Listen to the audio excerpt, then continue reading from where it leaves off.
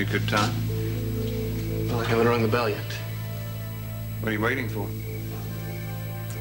I don't know how to tell her. I can still talk to her if you like. No, I said I'd do it. I will. Why don't we go in together? I just know what a shock it's gonna be for her. Cece, is that you? Oh, Mason, Warren. I was expecting Cece. He's awfully late tonight.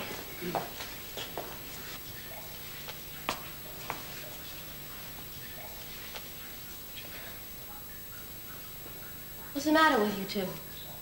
You both look so grim. Mason, did you get a chance to talk with Summer? Did she help you with your work? Was she useful? Gina, I'm afraid we have some bad news for you. What kind of bad news? What's the matter with you two? Look, why don't we go into the living room, okay? No, I don't want to go anywhere. Just tell me. What's going on? What are you doing here, Warren? Just wait a minute, Kelly. I just asked what he's doing here, that's all. They say they have some bad news, but they're not saying what it is. Bad news? Actually, I'm glad you two are here. You might be able to help. Help what? What's going on, Mason? What's happened? Is it about Cece or Summer? Summer. Look, I don't know how to tell you this. Someone was killed. What? Just found her body this afternoon. Somebody just killed her. No. Look, maybe I should take them. Maybe now, okay? No, it can't be. It can't be. Not so. Killed by who? We don't know. Tell me. How did it happen?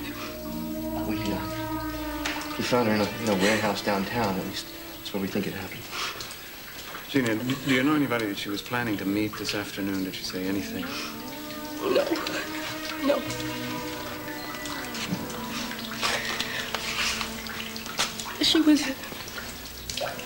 She was attacked and almost killed once before. I feel sick. No. How could it be? I would want to hurt her. She was so sweet. She was the sweetest, most wonderful girl in the world. I know. I loved her too.